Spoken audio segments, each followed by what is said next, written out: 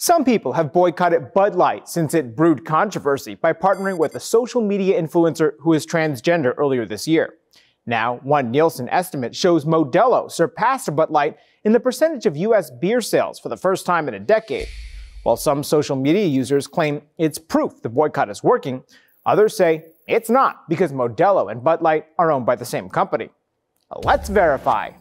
Are Modelo and Bud Light actually owned by the same company in the U.S.?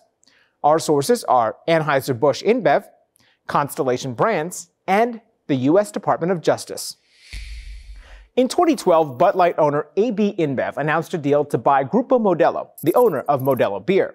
Before the sale was completed, the Justice Department filed an antitrust lawsuit against the $20 billion purchase over concerns it would substantially lessen competition.